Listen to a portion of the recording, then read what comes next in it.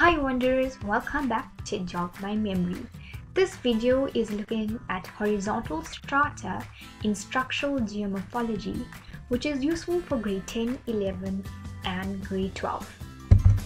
Basically, horizontal strata are formed in two ways.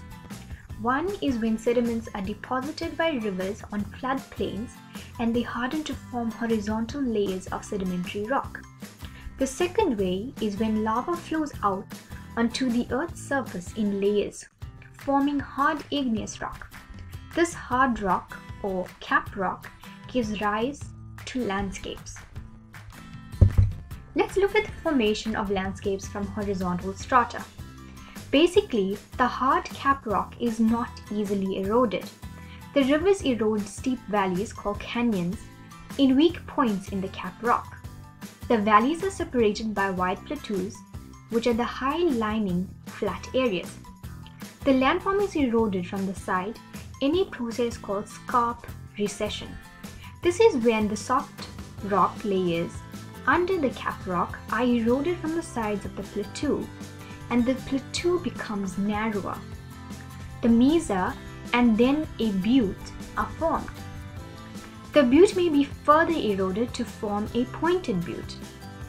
These landforms remain at the same height because of their hard cap rock on the top. This cap rock can be eroded away completely to form a conical hill. Features such as mesas and buttes are common in arid regions like the Karoo.